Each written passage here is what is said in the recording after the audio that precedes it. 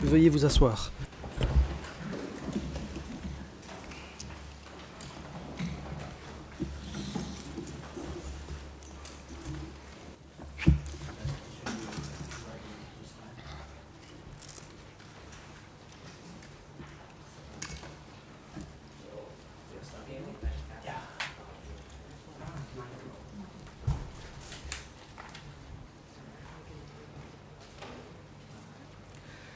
Mr. President, today the Tri-Chamber of the Extraordinary Chambers in the Courts of Cambodia la chambre de première sits with the instance composition of the following des chambres judges extraordinaires on the bench, au sein one des judge tribunaux cambodgiens, siège Judge Jean-Marc Lavergne, composé comme suit. Judge Juge Yasokon, Unil Non président, Judge juge Jean-Marc Claudia Lavergne, Fence, juge Yasokon, juge Judge Claudia Yuotara, Fence, juge Yu Otara. and two reserve judges, Il y a également deux juges one suppléants, Judge le Tumoni juge and two Tumoni Judge Martin et le juge Koropkin. Martin Koropkin. Today, Judge Martin Koropkin is busy. Le juge He could not attend this Koropkin est today's retenu hearing par this morning. d'autres obligations. Il n'est donc pas en mesure de siéger aujourd'hui. The Tri-Chamber will La briefly Chambre recall va the brièvement procedural rappeler history that led to today's hearing. la procédure The hearings on the substance a of conduit case à cette 002/02 L'audience au were fond dans le originally deuxième procès scheduled du to dossier start 002 on 17 devait October initialement commencer 2014. le 17 octobre However, 2014. The Toutefois, Kyusampon la défense de defense Kyusampon announced a it annoncé would not qu'elle ne participate to the participerait pas proceedings in case aux audiences dans le 002/02 cadre du until deuxième after procès it filed tant qu'elle its n'aurait pas appeal déposé brief son against mémoire d'appel à case l'encontre 002/01. du jugement rendu à l'issue The du premier procès Tri-Chamber dans le dossier 002. attempted to commence La Chambre the a hearings tenté on d'ouvrir 17 les audiences and les 24 17 et 24 novembre, but on both mais occasions, les deux fois, national and international co-counsel les for avocats Mr. Kyusampon failed to cambodgiens et appear in internationaux court. de Kyusampon ne se sont pas présentés dans le After prétoire. several failed Après attempts l'échec at de finding plusieurs a tentatives workable de trouver une compromise with solution the de Kyusampon compromis defense viable avec la défense de that would Kyusampon, allow de the manière hearing à in pouvoir case débuter les audiences 002/02 du to deuxième start. procès. The trial chamber La Chambre was left with no n'a eu choice d'autre but to choix adjourn que de reporter until les today, audiences the jusqu'à ce 8th jour, of January le 8 janvier 2015. 2015. This decision was based in Cette part décision se on the fondait partiellement Kyusampon sur defense l'affirmation de la statement défense de that Kyusampon, it would be selon able quoi to elle serait en resume mesure participation de in recommencer case à participer aux audiences 002/02 du deuxième procès once it had après filed le its appeal 29 brief décembre against 2014, case c'est-à-dire 002/01 une fois qu'elle on aurait déposé son 29 mémoire December d'appel visant 2014. le jugement rendu dans le premier procès. Regretfully, Malheureusement, 25 trial days 25 over the course of journées 10 weeks d'audience have been ont lost. été During gaspillées, this time, the trial étalées sur une période de chamber 10 took semaines. several steps Au cours de cette addressing the période, conduct of la Chambre a national and pris plusieurs international mesures face counsel à la for conduite Kyusampon.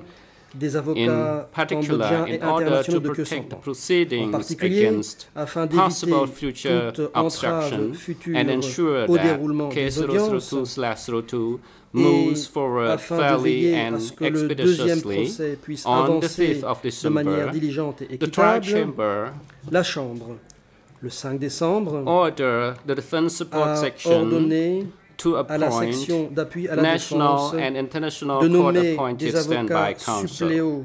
suppléants désignés d'office, The role of the un standby Cambodgien counsel et will un be to international. prepare and maintain Le capacity rôle de ces to take avocats over the suppléants defense sera of de se tenir Kyusampon prêt at et any de demeurer time. en mesure This d'assumer la chamber défense de should Kyusampon determine à tout moment necessary au cas to où la replace Chambre current counsel. jugerait nécessaire de remplacer les avocats The chamber actuels de notes Kyusampon. that on 7 January Le 7 2015, janvier the Defense Support Section appointed Ms. Toivolak and Mr. Kelvin Saunders as national and international standby counsel, and that the oath-taking ceremony as a lawyer member of the Cambodian Bar Association for the International Standby Council took place on the 5th of January 2015.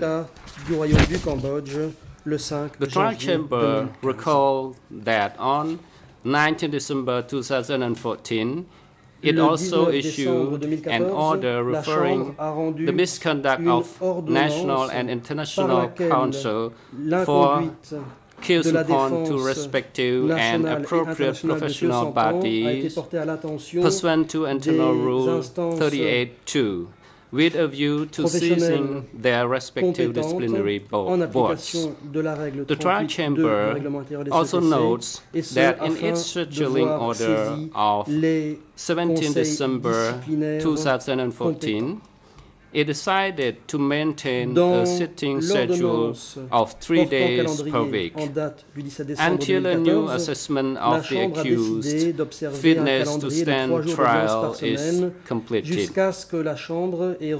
Accordingly, on December 18 December 2014, the trial chamber ordered the assessment of the expert to assess the accused fitness to stand trial, and it will begin on the 19th of January 2015.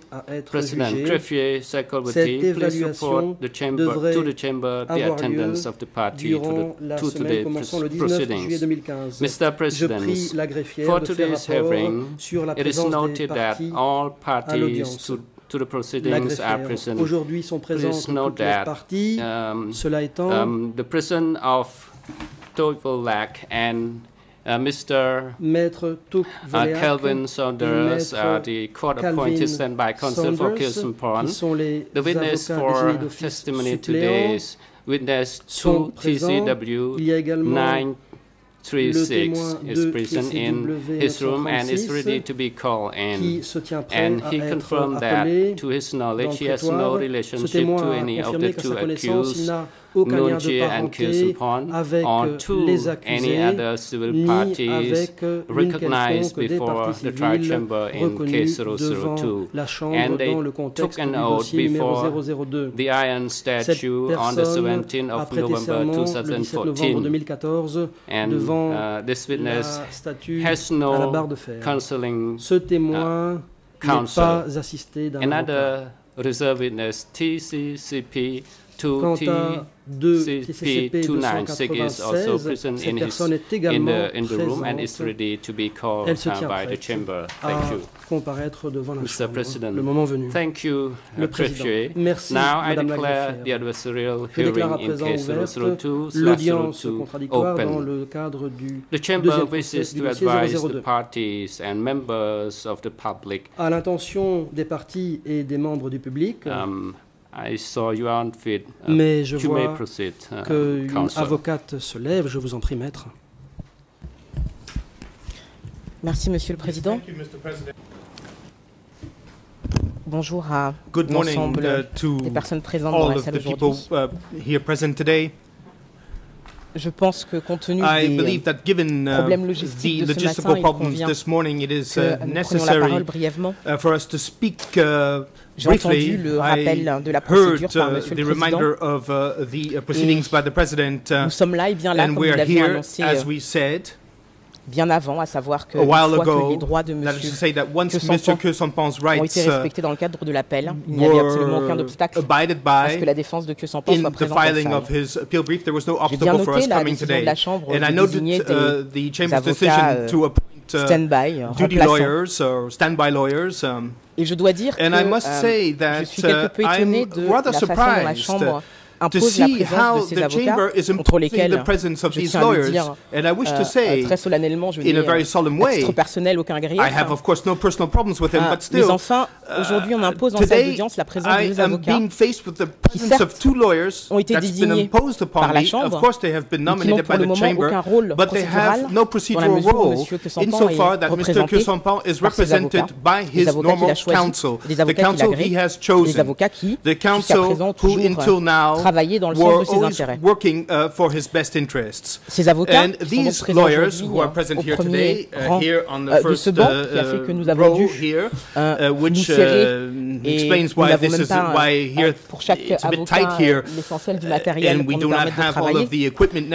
Ces avocats sont présents dans la salle, non pas, ça j'ai le regret de le dire, non pas parce que la Chambre a peur que M. Sampan ne soit pas représenté, puisqu'il est représenté.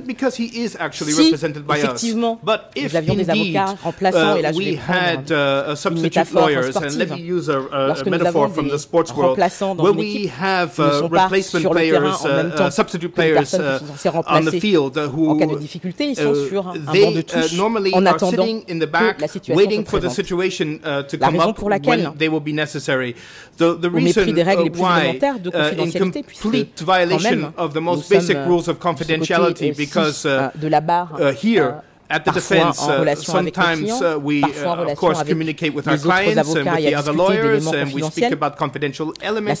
But the only reason nous voyons aujourd'hui la présence de ces deux avocats, encore une fois, qui sont certainement très professionnels, la question n'est pas là, mais leur présence en salle d'audience n'est absolument pas nécessaire, absolument pas obligatoire, et si, encore une fois, le but de la Chambre était d'assurer la continuité de la défense de Sampan, qui, entre parenthèses, n'est pas en péril, mais si c'était la volonté d'assurer cette présence, cette continuité, il était tout à fait possible à ces avocats de suivre les audiences depuis leur bureau, de lire les transcripts.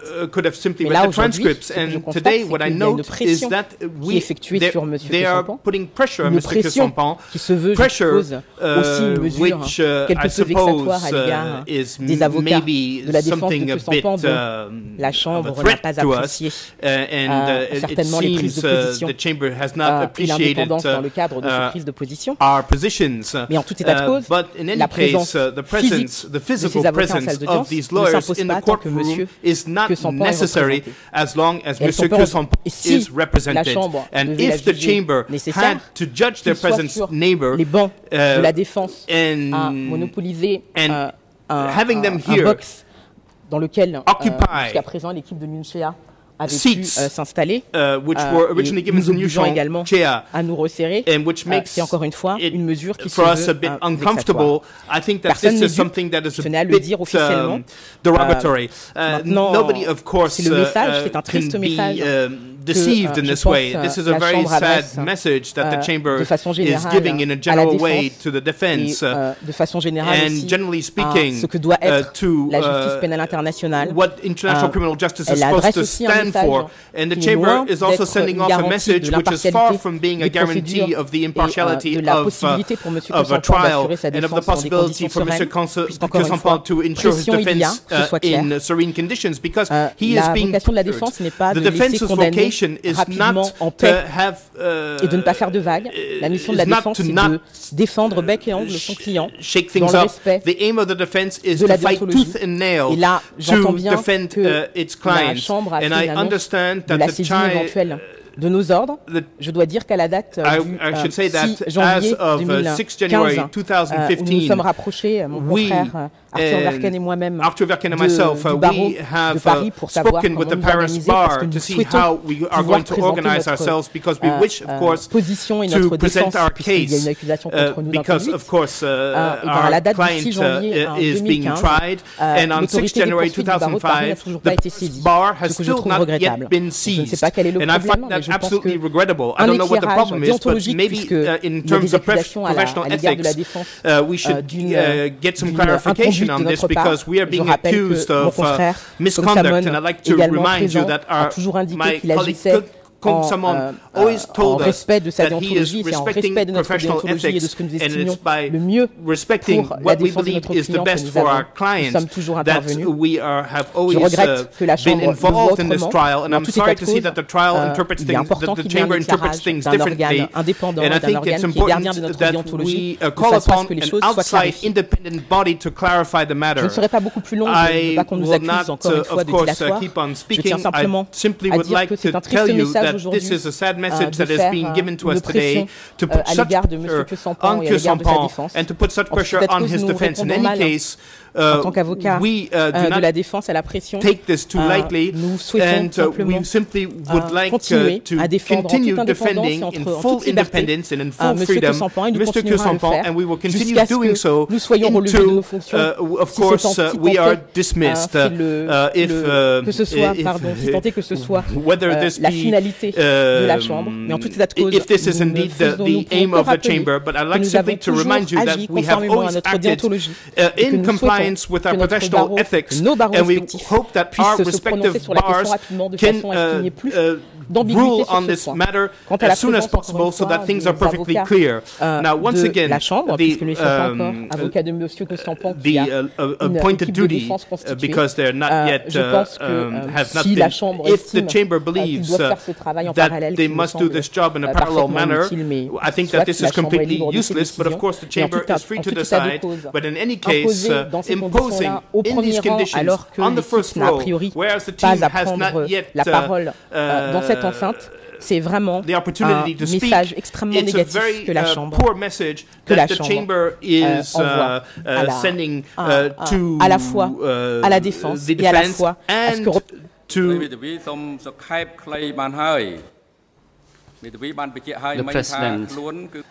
Le président stated that you interrompt. Don't want the public and other parties vous avez understand dit that you delay the proceedings. Que vous ne vouliez pas être perçu par les partis et par le public comme utilisant des manœuvres dilatoires. Vous l'avez dit. C'est pourquoi vous êtes prié d'être concise. Ainsi, la Chambre, les partis pourront bien vous comprendre. Dans notre décision, nous avons agi en tenant compte de votre position. President, so when you have an occasion to speak, so please Quand vous prenez la speak parole, more slowly so veuillez le that faire the interpretation pour can pouvoir do good job and for a proper faciliter le record. travail des interprètes et pour que vos propos soient dûment consignés. Je m'y attacherai, Monsieur le Président, et je ne serai pas beaucoup plus longue. Je dirais simplement en conclusion que nous continuerons à défendre M. Kesampan bec et ongles en toute indépendance et en toute liberté. C'était le point que je voulais souligner au début de cette audience en demandant évidemment à la Chambre, avec peu d'espoir, mais de reconsidérer sa décision d'imposer la présence d'avocats qui, pour l'instant, n'ont aucun rôle procédural à la procédure. The President, thank you. Merci, dit le Président. Counsel Kongsamon, Maître Kongsamon, you may proceed, but je vous en prie, please briefly address the court because we have everything in the written document. Mr. President, Your Honors, all parties and members of the public, Mesdames, Messieurs les juges, all people in and around the courtroom. First of all, I would like to make a remark on the presence of the court-appointed standby counsel pour faire fonction d'avocat suppléant de mon client. The purpose is to defend the interests of the accused Kesampan. This is the main purpose. I think this is a good idea by the trial chamber. Les intérêts de Kesampan, c'est une bonne idée dans le chef de la Chambre. Certes, mais il y a aussi pour nous des répercussions négatives. The counsel for Mr. Kesampan should be highly qualified. Les avocats assumant la défense de Kesampan doivent posséder toutes les qualifications requises. Et il faut aussi qu'ils puissent compter sur la coopération de M. Kesampan. But in fact, the appointment of the standby counsel is contrary to the professional career and the independence of the defense counsels. Because the standby counsel will follow the instruction or the advice by the trial chamber. Les avocats suppléants vont se conformer aux injonctions et aux instructions de la Chambre. Our question here before the chamber, and we are now preparing and referring the request to the professional bodies to review our Nos instances conduct professionnelles here. compétentes ont été saisies But de so notre far, supposée inconduite. those competent Mais jusqu'ici, les organes compétents en question has not decided that we commit any n'ont nullement misconduct. considéré que And nous avions the commis order of des the trial actes chamber, inappropriés. based on its views and its ruling that we commit La a Chambre, pour sa part, misconduct, a and considéré this que nous nous sommes rendus coupables adversely d'inconduite.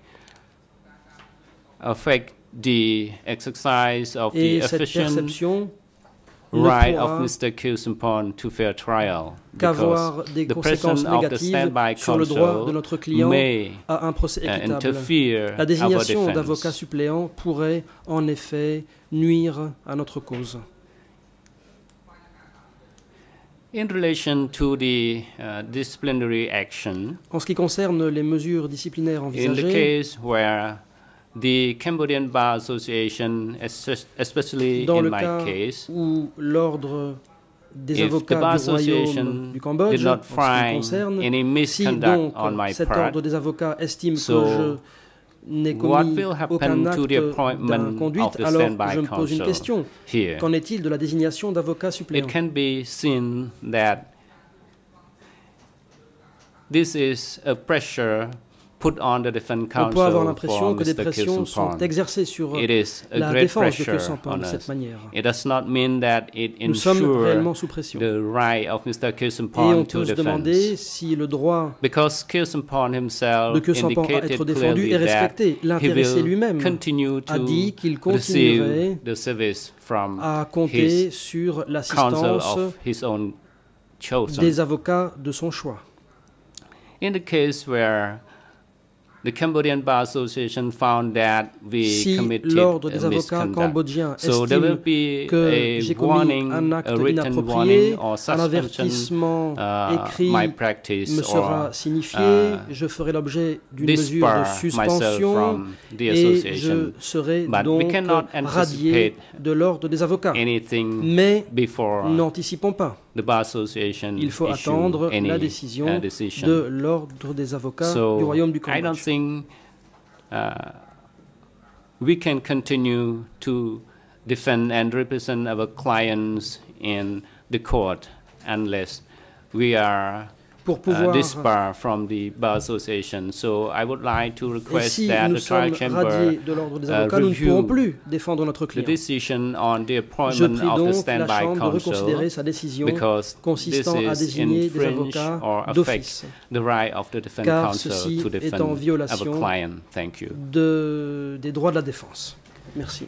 Mr. President, Le Président, defense counsel for Mr. je donne la Nunchi, you may parole à la proceed. défense de Nuon Chea, je vous en prie. Counsel, La défense de Nuon Mr. Chea. President, I don't have any Monsieur le further Président, remark to make, but I je n'ai have pas grand-chose à to ajouter. share my legal opinion Cela étant, j'aimerais to vous faire part have de mon avis the sur un point de standby droit counsel en ce qui to be concerne la present, présence because ici I don't think they d'avocats are suppléants. the defense counsel here, Je ne pense So pas qu'il they soit will not habilité have any à role siéger en tant qu'avocat de la which is the défense. same as the defense counsel. Et je doute I que le request that rôle the trial chamber soit consider this matter again.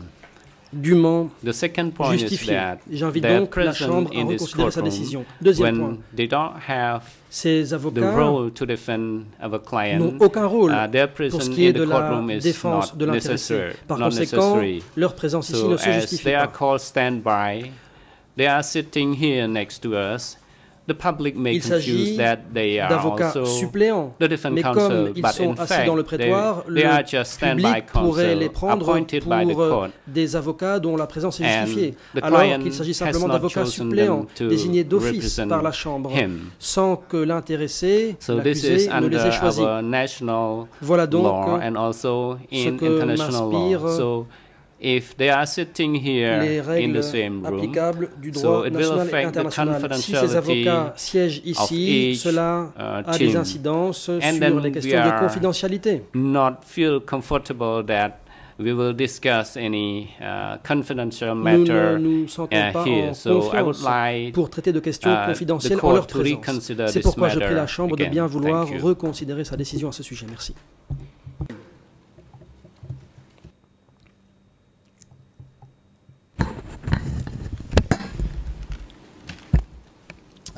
Maître Cooper. Merci, Monsieur le Président. Bonjour, Mesdames, Messieurs les juges.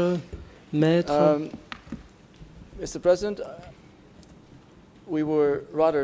Nous avons été quelque peu surpris, je dois le dire, par le courriel reçu hier du juriste hors classe concernant l'organisation des sièges dans le prétoire aujourd'hui.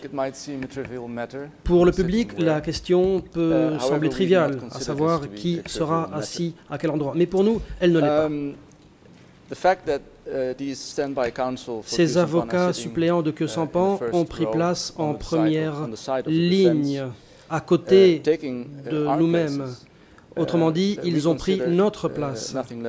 Pour nous, cela n'est rien d'autre qu'une insulte à notre encontre, à l'encontre de Kesampan, de notre propre client, et une insulte faite aux équipes de défense. Nous ne voyons vraiment pas pourquoi ces avocats qui, pour nous,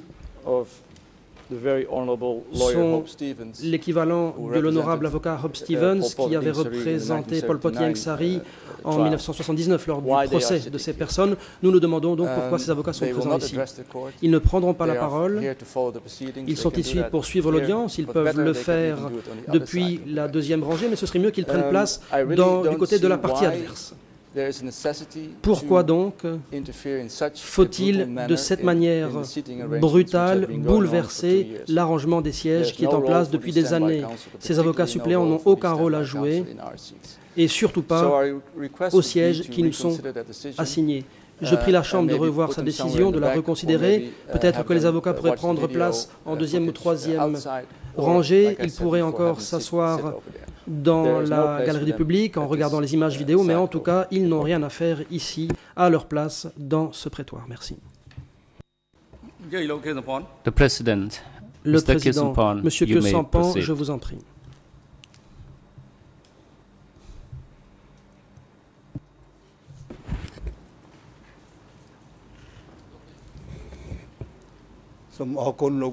Thank you, Mr. President. Kesampan. Merci, Monsieur le Président. I would like Your Honors and all parties in the courtroom and all around the courtroom and Cambodian compatriots and venerable les juges, monks. Les partis, mes compatriotes, les vénérables moines qui ont pris place dans la galerie du public. Well aware that I have the right Vous le savez, to a fair trial from a court j'ai le droit à un procès équitable, un procès mené par des juges impartiaux, with my defense counsels en étant of assisté my own des choice. avocats de mon choix. Now,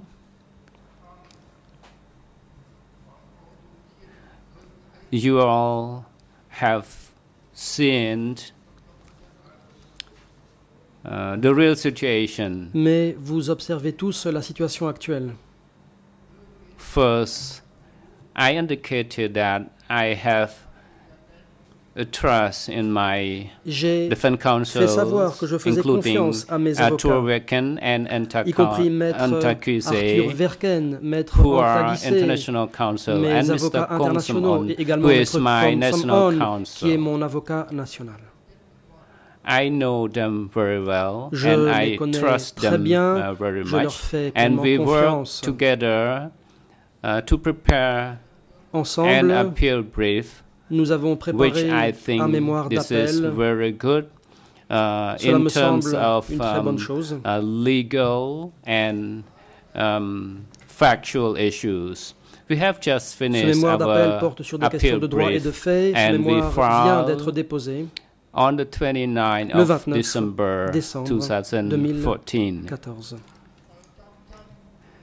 My appeal brief indicated Dans mon mémoire directly d'appel, and precisely the errors made by the trial chamber. Nous avons pointé directement les erreurs commises par la Chambre dans son jugement. My defense counsels indicated very clearly that I am very happy with those arguments, and they are the independent counsel, and they are not submitted to the trial chamber. But this morning, the trial chamber de ce document. Nous savons également que j'ai pleinement confiance en mes avocats, mais ce matin, la Chambre a désigné d'office ce qu'elle appelle des avocats suppléants. Voilà un stratagème qui est utilisé pour empêcher mes propres avocats d'exercer leurs obligations. So I think the trial chamber made decision on its own discretion, which is violate or infringe the law. So I think the trial chamber made any effort to move forward, even though it is a violation of the rule. So, thank you, Mr. President. Monsieur le Président. The President, do any other parties would like to make any address to the court? The prosecution, you may proceed. L'accusation a la parole. Your Honor, I'll be very brief. The reason that we are here discussing standby counsel, I wish to remind those following, is because on the 17th of October, defense counsel in this case defied the court and walked out. And we've lost 2 months of trial. Witnesses who were summoned to the court, who were here waiting to testify, have had to wait for 2 months. There was a great financial loss to the court. More importantly, justice in this case has been delayed for 2 months. Standby counsel has been used in international tribunals and in domestic systems to prevent exactly what happened in this case, that the court is held hostage to counsel simply defying the orders of the court. We've heard this morning from Q Sampan's counsel that they view this as pressure or a threat. The only threat or pressure is that they must obey the orders of the court. Q Sampan and Nunchi have a right to a fair trial. That is, a fair trial according to the rules of the court, not for them to decide when the court will have hearings, what the schedule of the court will be. So I won't take up any more time. We think after listening to a half hour of this, it's time to begin the evidence in this case.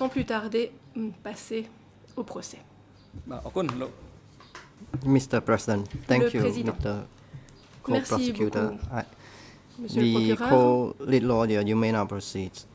Mr. co-lead lawyer. Monsieur le co-avocat, Mr. President, vous avez la parole. Your Honor, le co-avocat, Monsieur le Président, Mesdames et Messieurs les members juges, of the public Mesdames et in Messieurs and les around the courtroom, parties et les participants, and those who views from afar, view the hearing from afar. Et Mesdames et Messieurs qui suivent l'audience à distance. Do respect the interests and the rights of the accused who have their defense counsel. It is necessary that the accused shall have professional counsel for themselves so that the court proceeding move effectively and smoothly. And this is to respect the defense rights of the accused. For lead co-lawyer representing civil party, it is very important that the rights of the accused should not jeopardize the court proceeding and the justice to be sought. Il est fondamental que la justice puisse être impartie. Any action which delay the court proceeding, the hearings, it will affect the civil parties. I have presented this matter repeatedly. Nous l'avons déjà dit à maintes reprises par le passé. The court hearing cannot be delayed if there is no necessary issues to be considered. We understand that victims, surviving victims, are at advanced age. Et je rappelle que les survivants, les victimes et les accusés to ensure that the court proceedings move smoothly, nous souhaitons donc tous que la procédure suive believe son cours. That there should be standby counsel to defend the interests of the accused in case that the defense counsel for Mr. Khieu Samphan boycotts the proceeding. This is very necessary. Nous pensons que cela est indispensable à la procédure.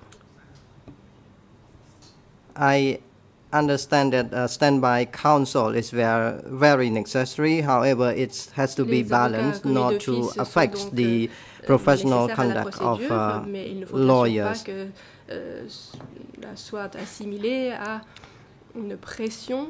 So I encourage the chamber to also to balance the profession of counsel and lawyers. And the standby counsel should have enough time to consult the case file so that they can replace the current counsel for Mr. Khieu Samphan if necessary, or in the case that the defense counsel for Mr. Khieu Samphan boycott the proceeding. And the defense counsel for Mr. Khieu Samphan mentioned very often that if the counsel do not have the access to the case file or do not have enough time to consult the case file, it will affect or jeopardize the rights of the accused. So standby counsel should be entitled to time so that they can consult case files and can replace the defense counsel for Mr. Khieu Samphan in case the current lawyer denies to be present before the chamber. In relation to seats occupied by standby counsel, l'on a entendu également que les avocats suppléants commis d'office and I heard there is a point mentioned that the standby counsel can have the seat anywhere other than the defense counsel seats. Je pense que so we can see that now there seem to be three teams, three defense teams. D'avoir trois défenses ou trois équipes de défense ici, à mon avis. And it appears that there seems to be teams defense counsel for Mr. Ieng Sary here, or Miss Ieng Nous avoir l'impression que l'équipe de défense de M. Ieng Sary est toujours présente. I believe that originally we planned that the seats should be occupied by 4 teams for the accused, but now you can see the standby lawyers occupy the seat of the defense counsel. Mr. President, I may now give you the floor, but you have to be brief. Je vous ai donné la parole à tous et à toutes, mais vous devez être les plus concis possible. Merci, Monsieur le Président. Je serai effectivement extrêmement brève. Je voulais simplement réagir aux commentaires de mon confrère Copé lorsqu'il proposait à la Chambre que nos confrères de remplacement puissent s'asseoir de notre côté-ci de la salle, impliquant, insinuant, si je comprends bien le message en filigrane de mon confrère Copé, que finalement il y aurait une alliance objective entre la Chambre, les procureurs et les parties civiles, et que nous agirions nécessairement tous ensemble par une communauté d'intérêts. J'ai manifestement bien compris le message de mon confrère Copé. Je voulais simplement clarifier pour mes confrères, pour les accusés, pour le public, que ce n'est absolument pas le cas, que nous sommes parfaitement indépendants, nous aussi, à notre place, et je rappelle au public principalement que la solution qui a été retenue par la Chambre n'est pas celle que nous souhaitions, n'est pas celle que nous avions appelée de nos voeux, que nous avions soutenue avec les coprocureurs. Nous sommes finalement comme la défense, nous prenons acte d'une décision que nous n'avions pas sollicitée, Je voulais simplement rappeler cet élément fondamental pour que tout le monde, dans la salle et à l'extérieur, puisse comprendre les positions de chacun. Je vous remercie. Everyone in this courtroom should understand the position of each party. Le président. Mr. President, I note the submissions from two defense teams. The chamber will take this issue to be considered and will issue ruling in due course. Nous rendrons une décision. The chamber wishes to advise the parties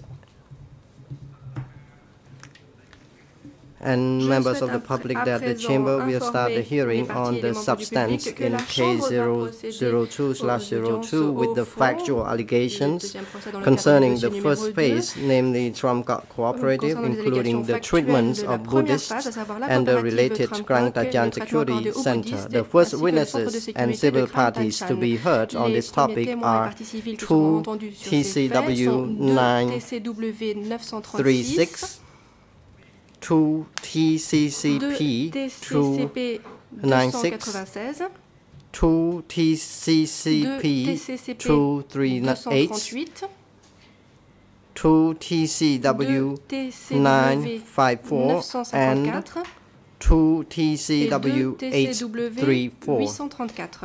The full list has been communicated to the parties on 17 December 2014. E328.1. The first witness to be heard today is witness 2 TCW 936. Before proceeding to the examination on witness 2 TCW 936, the chamber must clarify a procedural issue. The chamber reminds the accused, Nguyen Chia and Khieu Samphan, of the following. Pursuant to Internal Rule 21.1.d, the accused has the right to remain silent. Pursuant to Internal Rule 90, should the accused resolve not to exercise the right to remain silent, the bench, co-prosecutors, other parties, and defense counsels may put questions to the accused. In an email sent to the senior legal officers of the trial chamber on 30th September 2014, both Nguyen Chia and Khieu Samphan reaffirmed that they would not respond to any question. In the opening of proceedings in case 002/02 on 17 October 2014, Nguyen Chia stated that he maintained the position to remain silent, whereas Khieu Samphan did not make it clear whether he would resolve to exercise the right to remain silent. Now, the chamber again asked Mr. Khieu Samphan, do you maintain your position not to respond to questions, or you have changed your position and hence reserve your right to respond to questions by the bench and other parties? Mr. Khieu Samphan, you may now have the floor. Mr. Khieu Samphan. Thank you, Mr. President. Merci, Monsieur le Président.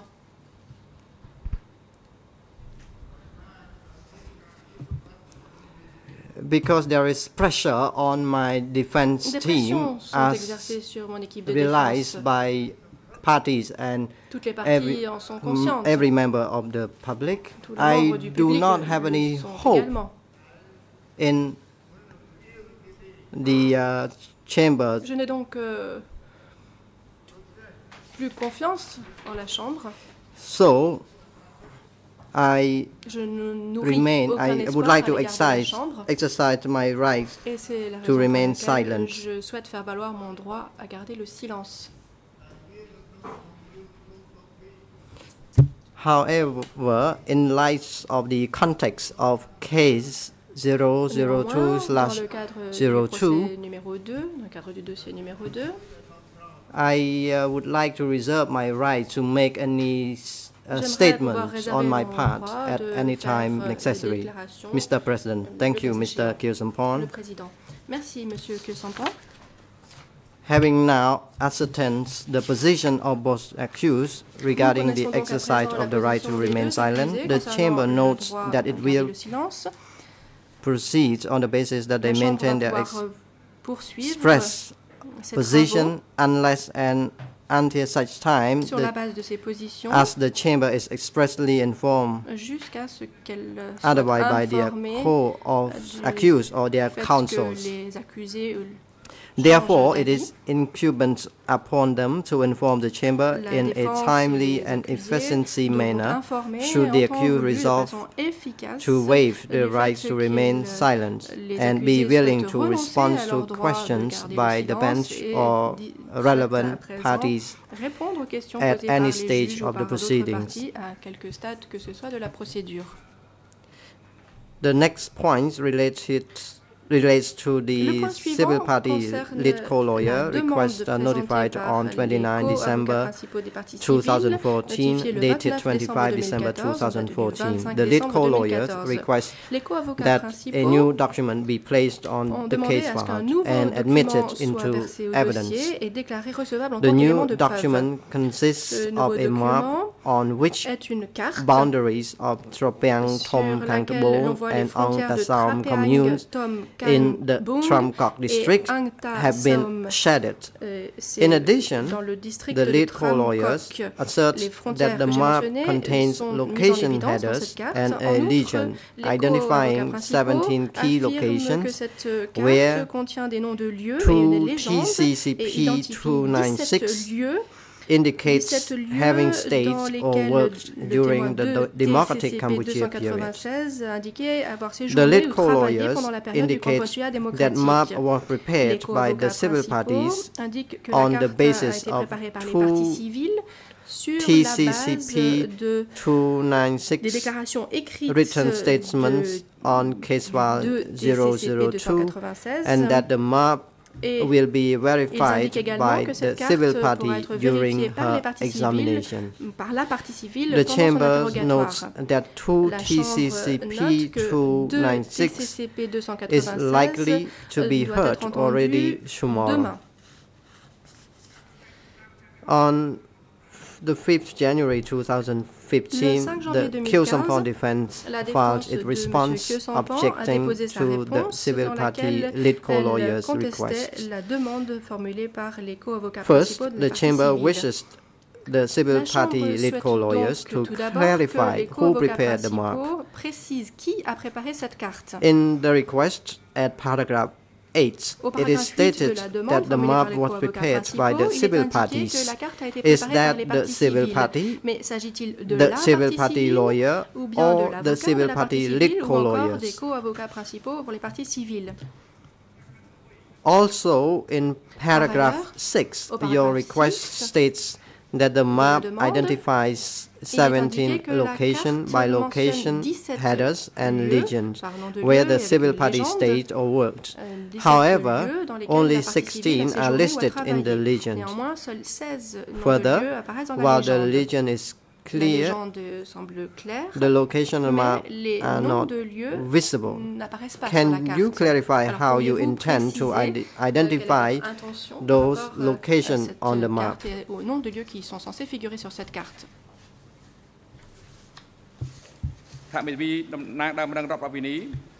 Lead co-lawyer, you may now have the floor. Mr. President, Your Honors. Monsieur le Président, Mesdames et Messieurs les juges.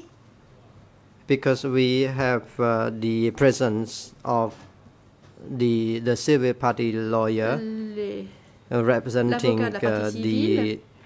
the civil party in question, I would like now to ask the President to allow the civil party lawyer to address the court. Mr. President, you may now proceed, Mr. Lawyer. Vous avez la parole, monsieur l'avocat. Good morning, Mr. President, Your Honors, and everyone in and around the courtroom. Monsieur le Président, Mesdames et Messieurs les juges. To explain bonjour à this tous et à map, toutes.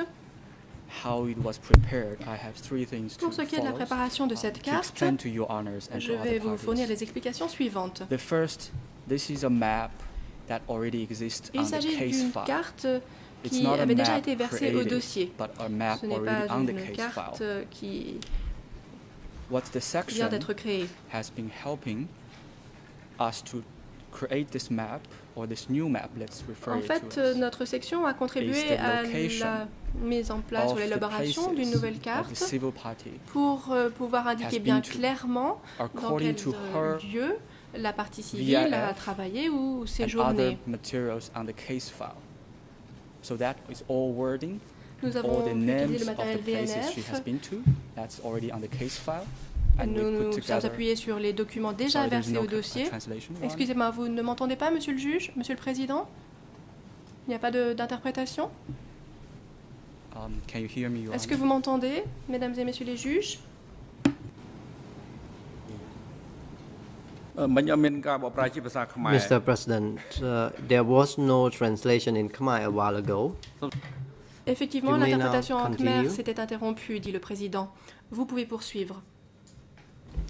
Thank you very much, Your Honor. I will Merci start from the beaucoup, beginning. monsieur. So this map was already Je in the reprends. case file. Donc, cette That's what it's carte avait saying. déjà été versée au dossier. And this new map we submitted was Cette based on nouvelle carte a the ensuite map été that is already présentée added sur on the la case base file. de la carte We qui avait put déjà the été versée au names dossier. of the Dans cette carte, places l'on a that placé the les civil party noms has des been lieux to, dans lesquels la according to partie her civile statements. s'est rendue. Again, that is already Et on the case nous file. nous sommes appuyés sur les We're déclarations, not les submitting a dépositions new de la partie evidence civile. Il at ne s'agit all, donc pas but d'un rather, nouvel élément de as preuve. requested by the chamber for the Bien au purpose contraire, of il s'agit efficiency, d'un élément to put qui together all the information we have on the qui nous a case permis en file. fait de reprendre That's tous the les éléments first point. disponibles et de The second, on the synthétiser location. les éléments disponibles par souci Yes, I d'efficacité. noticed that there Pour was ce qui est the des noms de named lieux, 17 on the submission, but j'ai there vu was moi only aussi 16 qu'il places. était censé y I avoir wish to take 17 this lieux mentionnés opportunity ici to et qu'il n'y en avait confirm que with your 16. honors that Alors je vous we submitted confirme que 16 nous places avons and proposé all from 16 the lieux declarations or documents from the case file submitted sur la by this base des particular documents versés civil party. au dossier par cette partie civile. Now the last point on the location. It's impossible, what I understand from Je the dois experts, the ajouter specialists que on this is. It's pour impossible les to locate experts, on the village. il s'avère So it's impossible not possible to de locate the villages on the map. localiser tous les But villages indeed, sur cette It's carte. possible to see En at the revanche, commune il level. est possible de The voir ce civil qu'il en est au parties have niveau been des to 16 communes. different On peut places. voir que la Most partie of them civile she s'est can rendue dans identify to the village 16 level. lieux, And s'est all souvent of them rendue she dans can des identify to the villages, commune level. mais l'on a pu identifier que So we show le this niveau des map communes. To explain where she has been to. Cette Even carte est though donc the là pour village vous level expliquer cannot be où seen cette partie civile s'est rendue, clearly y compris or lorsque l'on ne marked peut pas voir bien the map. précisément le nom des Thank villages you. dans lesquels elle a séjourné. Merci.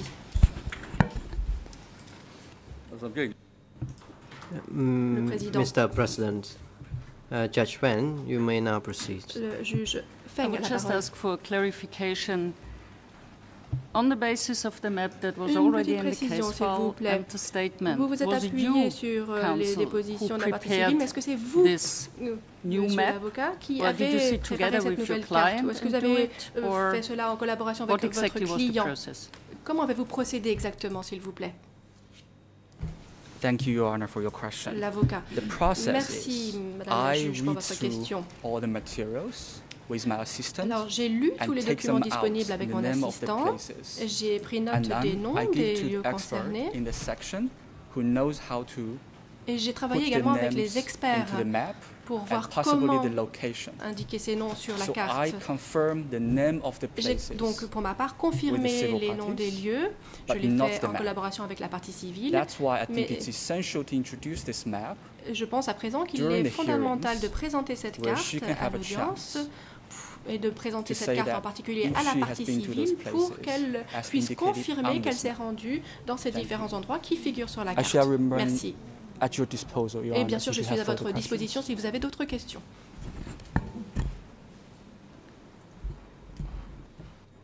Mr. President. Le président.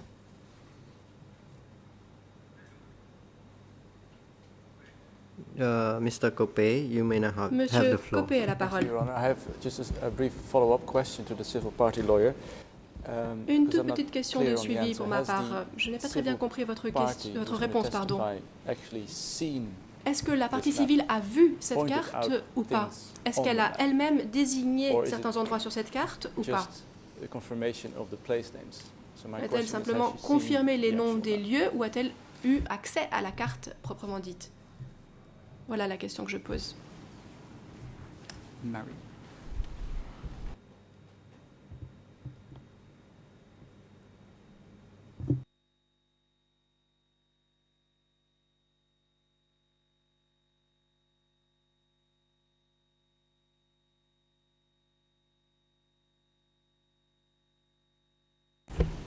Your Honor, I was just checking with my lead co-lawyer. Monsieur le juge, je viens de vérifier près de mon confrère.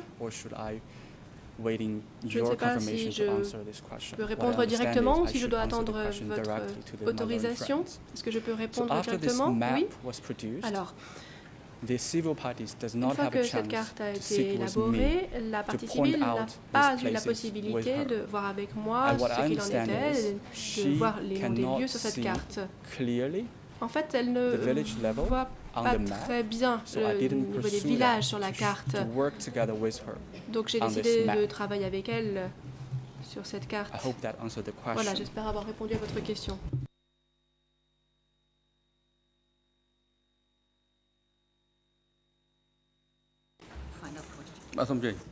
Mr. President, you may now have the floor, Judge Fence. One final question. You tried to do it with her, but it Donc vous avez voulu travailler avec elle, mais mais vous n'avez pas pu le faire parce qu'elle ne pouvait pas voir, pas très bien voir sur la carte, c'est cela? Your Honor, sorry for this confusion. Pardonnez-moi, Madame la juge. I made a decision not to work with her. J'ai décidé de ne pas travailler avec elle, car, comme vous le savez, nous avons dû travailler dans l'urgence pour préparer cette carte. L'audience a été reportée, mais au départ, nous étions dans l'urgence et nous avons donc travaillé très rapidement à l'élaboration de cette carte.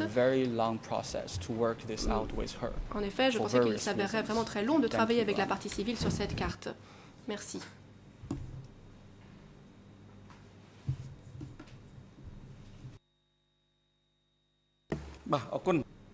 Mr. President, Le Président.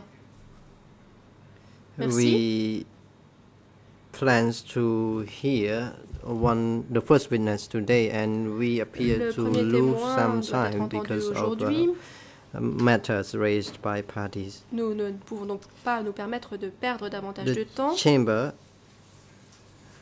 invites the OCP and the Nuanchia defense to make their submission, if any, at the end of the hearing today. Le cas échéant, à la fin de l'audience d'aujourd'hui. The Chamber will subsequently issue an oral ruling on the lead co-lawyer request before the Chamber begins to hear the civil party in question. The Chamber now moves to provide the parties and the public with an indication of the sequencing of the proceedings before the Chamber.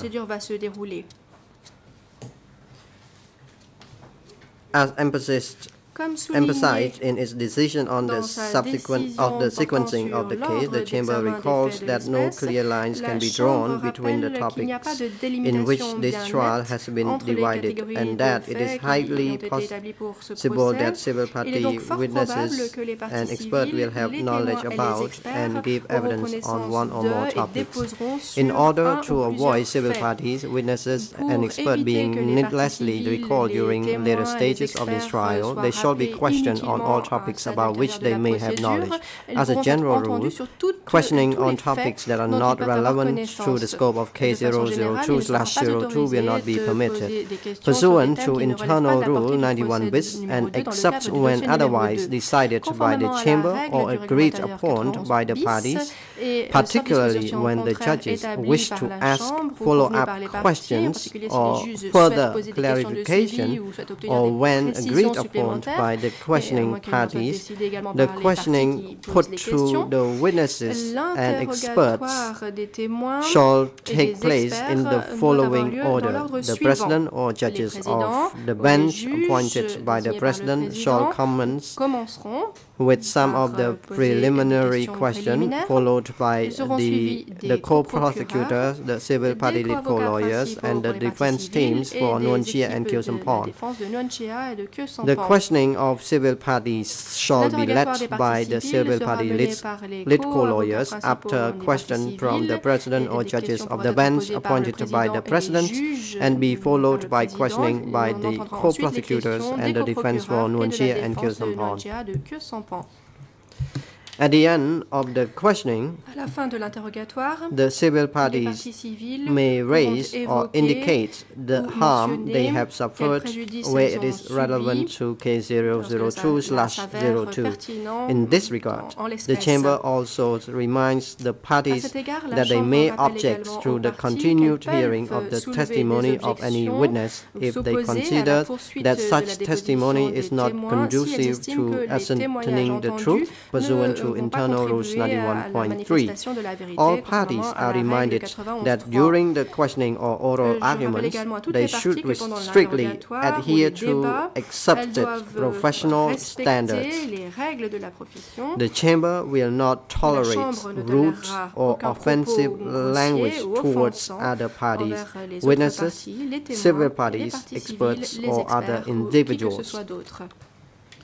Next, court officers is now instructed to call witness 2TCW936 in the courtroom. Pour qu'il nous rejoigne dans le prétoire.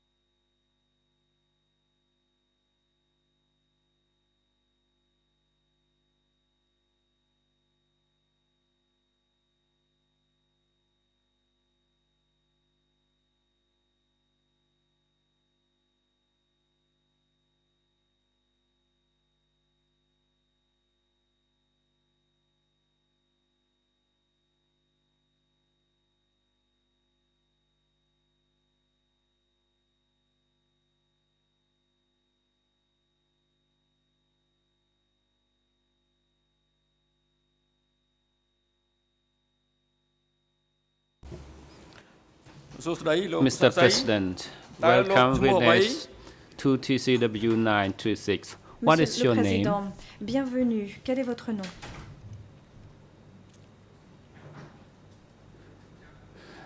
President, could you wait until the microphone is activated so that your voice can be heard in the courtroom?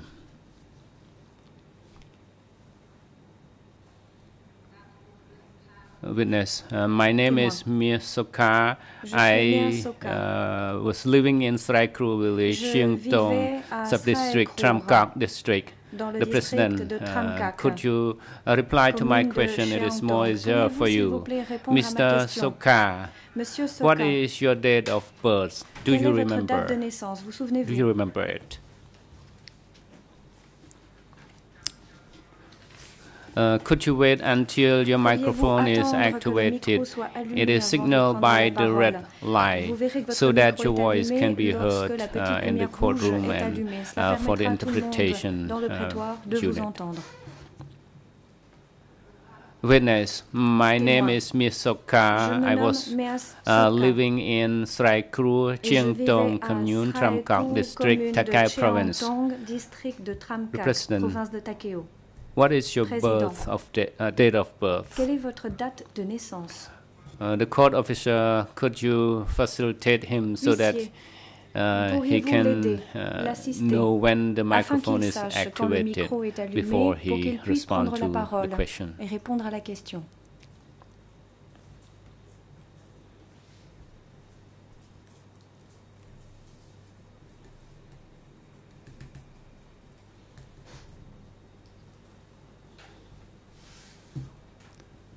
The President, Président. What is your date of birth? Quelle est votre date so de naissance? You should indicate only your date of birth. Indiquez seulement, s'il vous plaît, votre date to be de more naissance. Easier for you. Cela facilitera les choses pour vous. Witness, my name is Mia Soka. Je me nomme I am living in Chiang Tong Commune, Tram Kak District, dans le district de Tram Kak, commune de Chiang Tong, province de Takeo. Could you please ask me on the facts? The President, I want to know your date of birth, so you should reply only to my question. Witness, I was born in 1960. En 1960. President, thank you. Président, je vous remercie. And your place of birth and your current address. Nous donner votre adresse actuelle et le lieu de naissance. Witness. Témoin.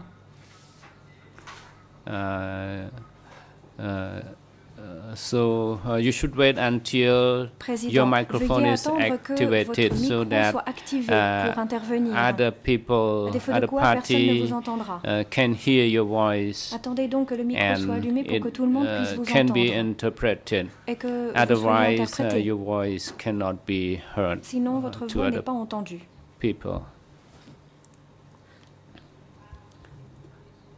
My name is Misoka. Témoin. I was born in 1960. Je suis né en 1960. Now I'm living in Srai Kru village, Chiang Tong subdistrict, Tram Kak district, Takeo province. District de Tram Kak, province de Takeo. What is your occupation nowadays? Quelle est votre profession aujourd'hui? Response. Réponse. I'm a small business je suis un petit entrepreneur man and rice farmer. Et je cultive Question, du riz. what is your father's name? Quel est le nom de votre père? Question. Réponse. The court officer, could you help him to understand and he can follow my instruction? Afin qu'il puisse suivre mes instructions. អង្គុយចិត្តគាត់ឲ្យចុចចាំនៅត្រប់រួលផ្នែកខាងក្បាលមីក្រូដើម្បីឲ្យគាត់ឆ្លើយណា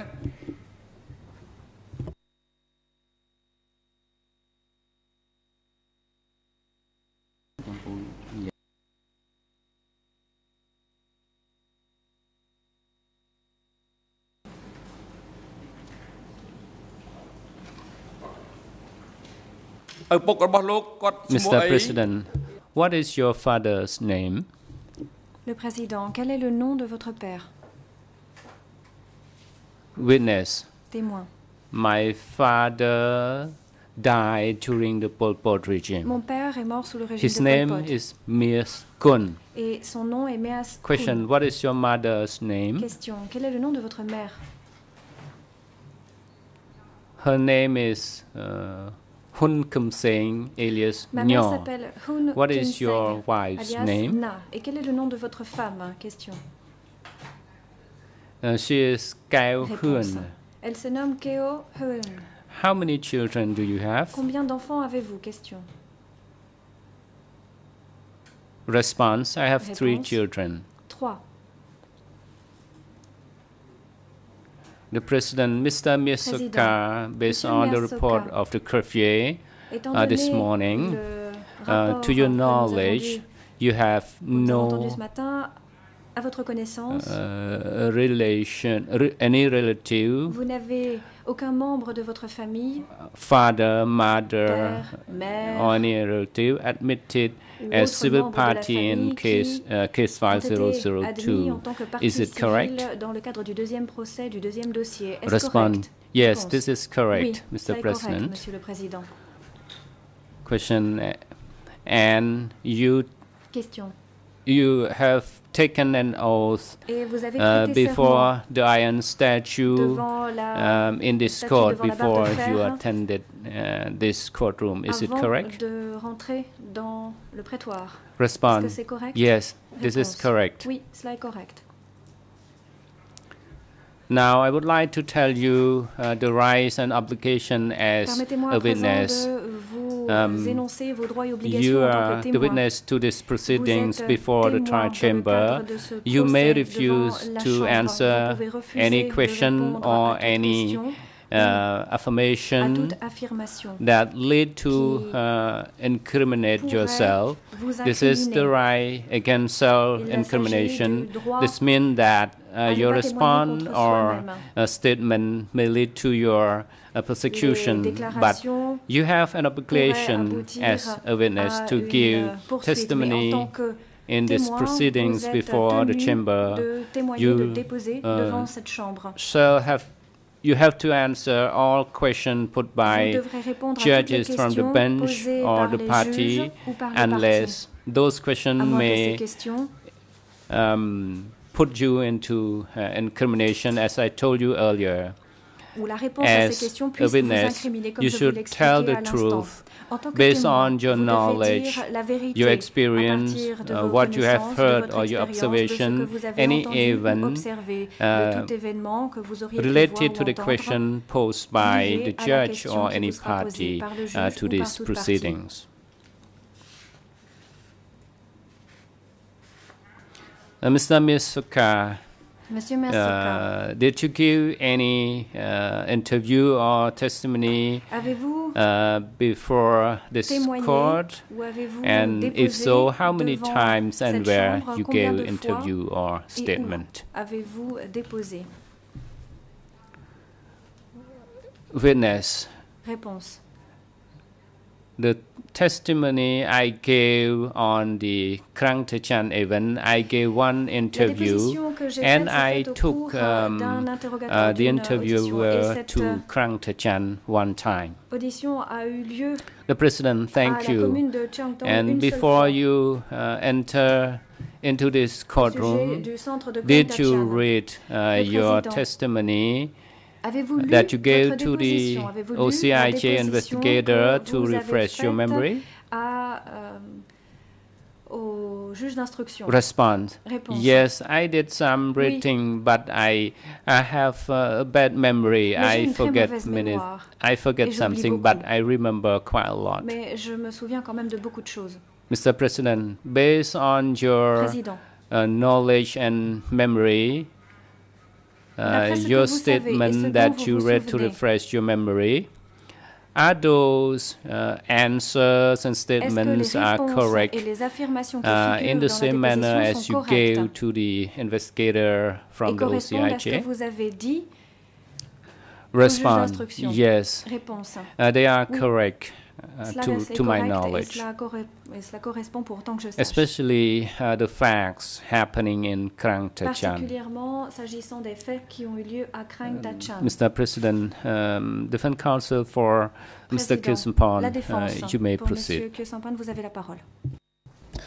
Merci, Monsieur le Président. Thank you, Mr. President. I simply would like to object with regard to the written record of the interview. I'll only make this objection once, but it will also stand for all witnesses. I'd like to remind you that in our appeal brief, we raised this issue of this process of having the witnesses read over their prior statements, which we think kind of alterates their statements when they speak before the court. So I would like you to note that, generally speaking, the Kyusampon defense objects to this practice telle qu'elle est utilisée par la Chambre. voilà, je la fais pour ce témoin-ci, mais elle sera de façon générale, pour éviter les répétitions, elle sera de façon générale faite pour tous les témoins qui auront eu à relire leur déposition avant de passer devant la Chambre. For all witnesses who have read over their statements before they testify before the chamber. The President, the party, do you have any observation to make on this? Because we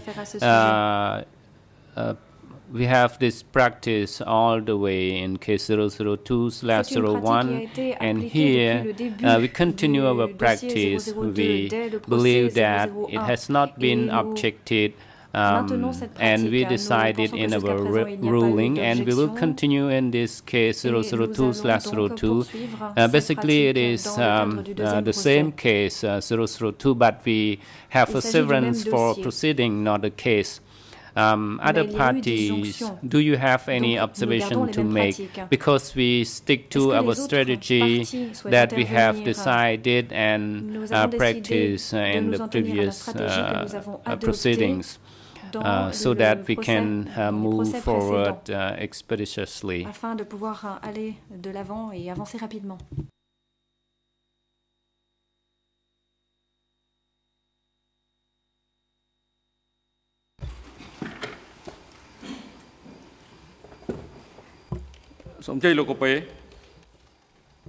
The President, Mr. Kopé, you may proceed. Thank you, Mr. President. Monsieur Kopé, je vous remercie, Monsieur le Président. Made very extensive submissions in our appeal brief. Le fait est que nous avons présenté beaucoup d'éléments dans notre mémoire d'appel sur cette pratique et nous pensons que cela est contraire à la manifestation de la vérité, une telle pratique, à savoir que on présente avant déposition ce qui a au témoin ce qu'il avait dit. Et nous avons déjà expliqué ceci dans notre mémoire d'appel. Je pense donc que la Chambre connaît très bien quelles sont les raisons qui font que nous nous opposons à cette pratique. Naturellement, il y a bien d'autres questions qui sont en jeu, non seulement vis-à-vis de ce témoin, mais également s'agissant des autres témoins que nous allons entendre. Si vous le souhaitez, je peux exposer des arguments très spécifiques par rapport aux parties civiles, mais maintenant nous sommes en présence d'un témoin. Ainsi, je m'en remets à vous. Concentrons-nous nos objections sur la pratique. Vous m'entendez, Monsieur le Président? Nous penchons-nous donc sur cette pratique du fait que le témoin n'est pas une partie civile. Ou allons-nous soulever des questions, on peut tout à fait s'en référer à notre mémoire d'appel par rapport à la pratique et aux parties civiles. Le fait de ne pas prêter serment devant plutôt. L'orateur s'interrompt. The President, could you please hold on? We have technical problem to solve before un certain nombre de problèmes techniques avant que vous puissiez continuer.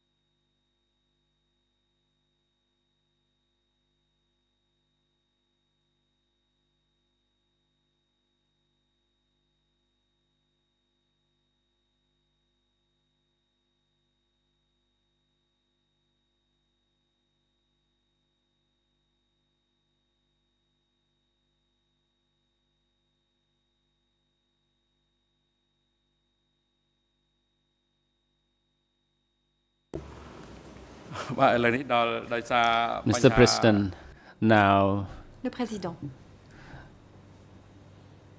As we have a small technical problem, eh bien, étant donné que nous sommes face à un petit we problème cannot technique, continue our proceedings, and it is now appropriate time for notre audience. Le moment est donc venu de lever adjournment in the morning. La séance pour ce matin. We will start nous allons reprendre before at 10:40 à 10h40 a.m. So, Court of Chair facilitate the witness to his room for a break. Je vous prie donc de quitter la salle pour cette pause.